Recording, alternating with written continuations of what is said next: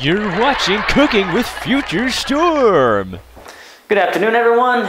Ever since I was sent to the past inadvertently a couple months ago, I've been bored. Present Storm does all the adventuring, so why not? Today, I'm going to show you how to make pizza. Always remember to wash your hands before preparing and serving food to others. But as for a hat and an apron, I don't need it. I'm Future Storm, and I'm raw dogging this hoe. Here are the ingredients that you will need. First, 3.5 cups of flour. You can use bread flour, but I've learned that if you do, your pizza's gonna taste like bread.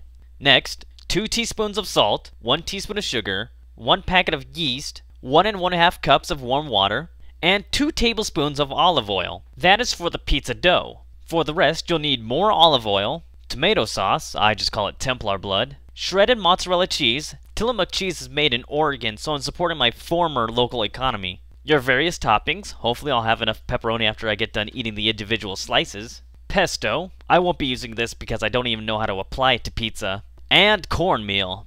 Also, I think it's important to have 4 individual bowls. In the largest bowl, add the warm water. I can never get warm water to come out of my sink, so I have to go to the washer.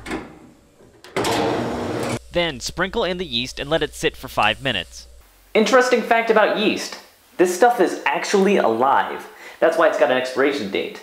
Now when working with it, make sure you don't have any cuts on your hands and fingers. If you get some yeast in there, it might get infected. After the 5 minutes, you can add in your flour, salt and sugar, and the 2 tablespoons of olive oil. Mix well with an electronic mixer. Right about now I wish I had a dough hook because the next step is kneading the dough.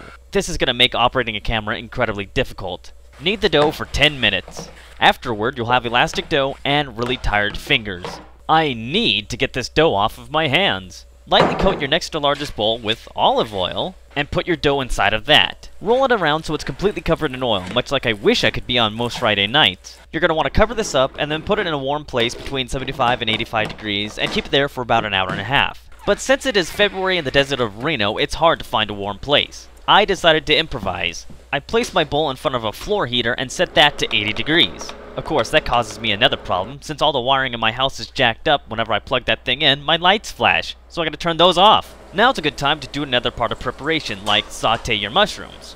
Also, preheat the oven to 450. After the dough has been sitting for an hour and a half, open up the lid and teach that dough a lesson! Yeah! That dough's never gonna backtalk again.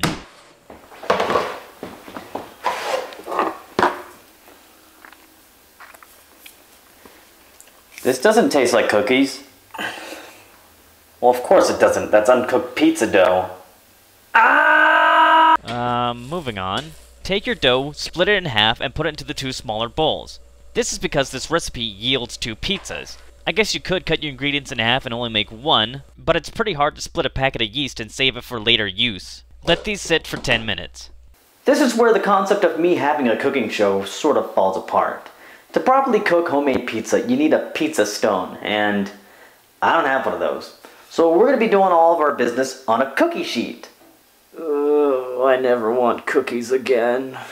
Sprinkle some flour onto your surface and then plop the dough on top of it. This is where you get to push it out into a big circle, or in my case, like a circular table with the ends cut off. Add flour as needed. You can let the dough relax and then come back to it 5 minutes later. Once your pizza has taken shape, get out your olive oil for about the bazillionth time and then spread some on the top of it. This will separate your toppings from your dough. Next, you can spoon on your tomato sauce. Be sure to add lots of cheese to support Oregon's economy, and then add on your pepperonis. Oh, one too many, better eat that one. I did saute some mushrooms, but I don't know how they turned out because, well, I cooked them in the dark. For those who are wondering about the cornmeal, psych! Now, utilizing widescreen, place your pizza in the oven. Let it cook for about 15 to 20 minutes. Let's see how it turned out.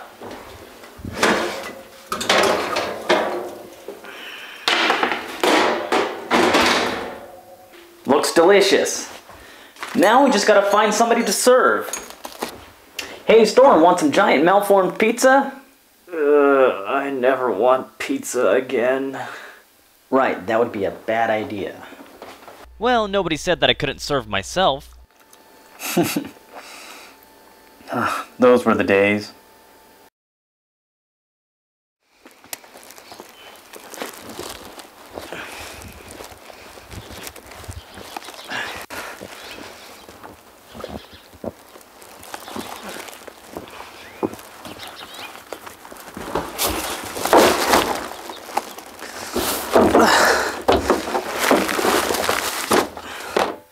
God, I hate snow.